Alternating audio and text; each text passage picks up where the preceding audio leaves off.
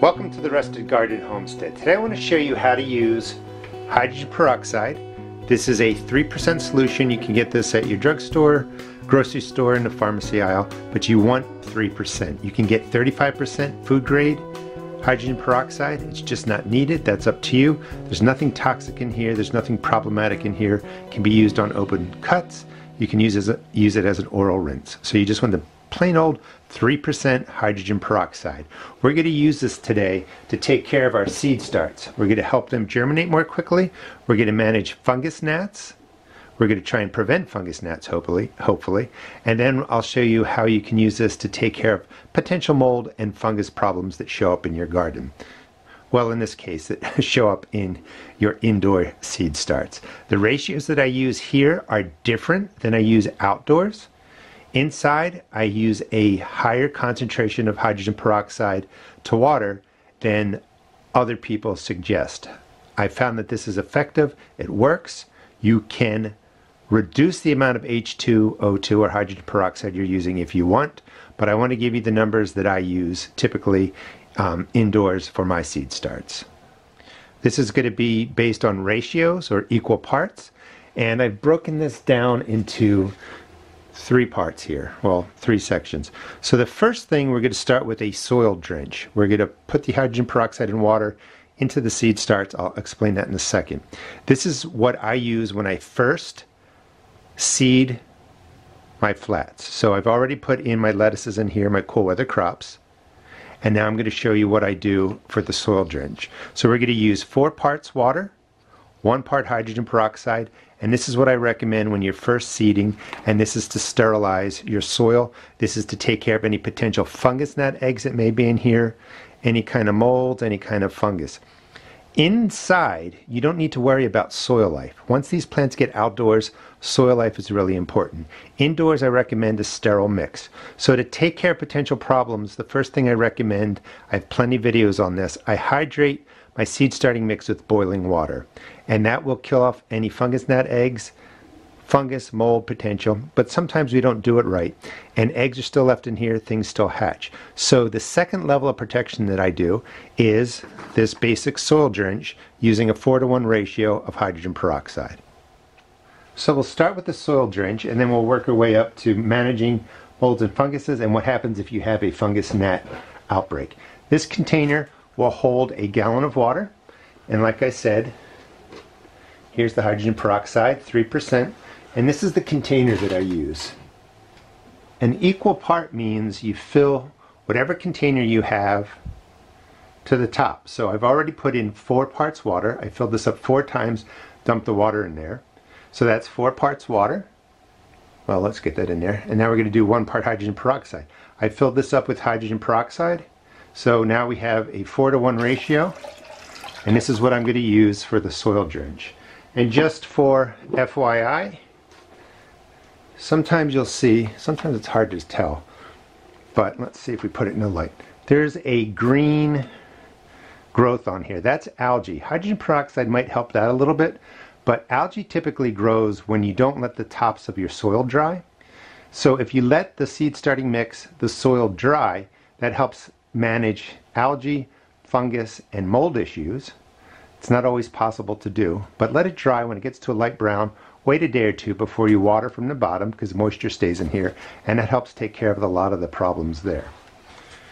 So I just planted these, and what I do is I take this ratio.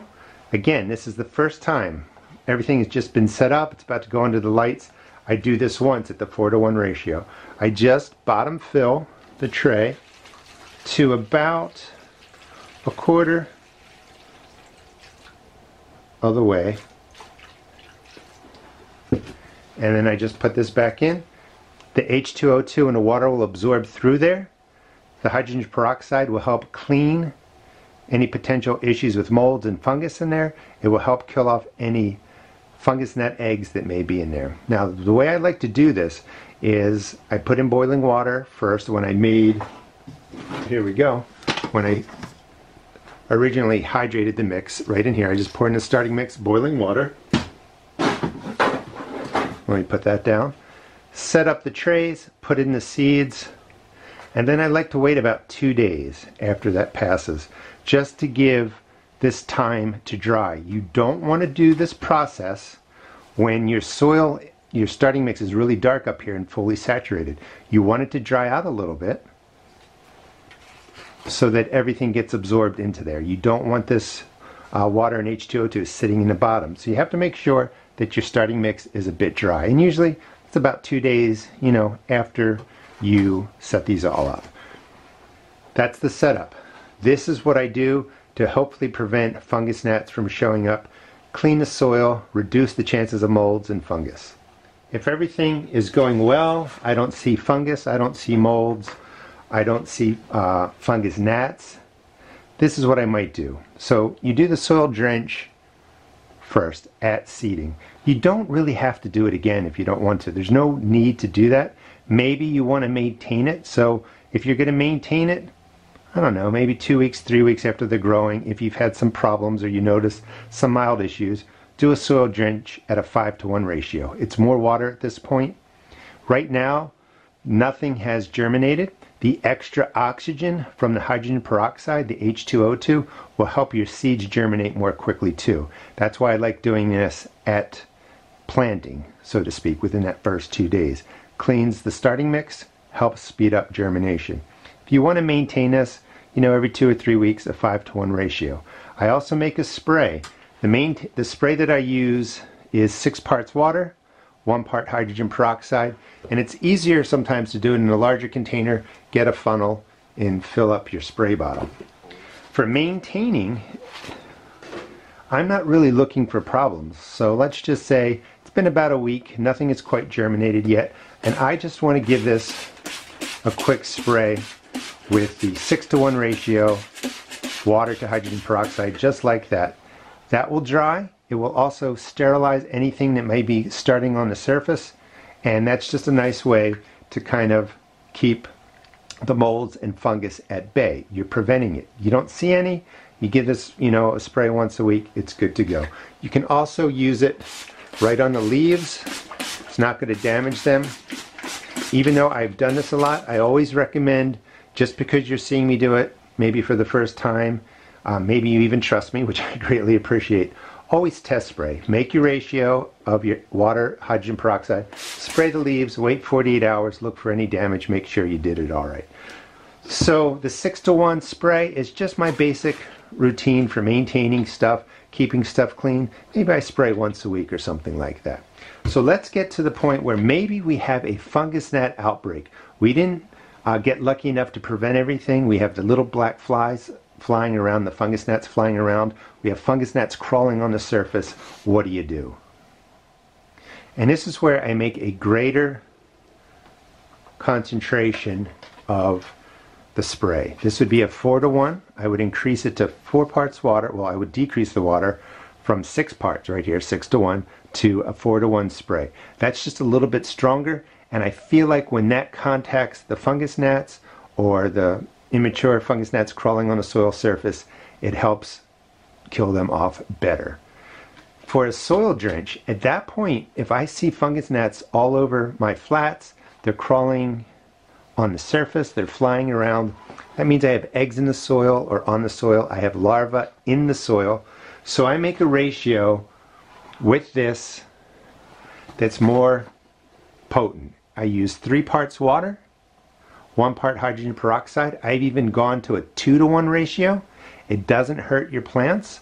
I put straight 3% hydrogen peroxide into the soil of the plants over here yesterday, and they're not damaged. You just don't need to do that. By following these ratios, it helps you save money. So if you have a fungus gnat outbreak and you're worried, you can do another soil drench at a 3-to-1 ratio, just like I showed you, and then you can concentrate the spray to a 4-to-1 ratio.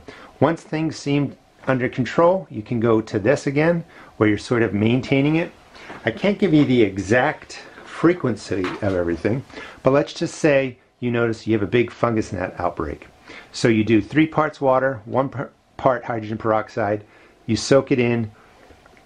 It's going to be about anywhere from probably 3 to 5 days or 5 to 7 days, depending on what you have growing in here, before the soil actually dries down and is ready to be watered. You could do it one more time at that 3-to-1 ratio just to make sure you're killing off the fungus gnats, but after that you should be good to go. Now the goal here may not be to reduce the fungus gnats 100%, but you're really trying to kill them off, manage them down so that they do limited damage. Once these get outside and you get them into the ground or they're out in the open air, the fungus gnat issues tend to go away. Whatever's flying around blows away, the root systems grow past the little bit of starting mix, go into the ground, and fungus gnats just aren't an issue. But this is the main way that I recommend using hydrogen peroxide for your seed starts. It does a couple of things. It helps speed up germination when you do that initial soil drench, helps clean the soil, prevent fungus gnat, molds, and fungus. You can use it to maintain the surface of your soil so you don't get molds and fungus. And if you have an outbreak, you can increase the potency or the amount of H2O2 in here and hopefully kill off a lot of the fungus gnats. If I had fungus gnats flying around, we have the outbreak, I've got this ratio down to 4-to-1, and really twice a day I'm coming in, I'm spraying the surface to kill anything crawling around. I'm getting into the leaves, spraying the surface twice a day, really trying to kill off the fungus gnats. And that is a good defense, using H2O2 to keep your soil sterile, keep mold in check, keep fungus in check, and hopefully keep fungus gnats dead or in check. Thanks for watching. Please check out my seed shop at therustedgarden.com, and I will put these ratios in the video description if you want to check that out.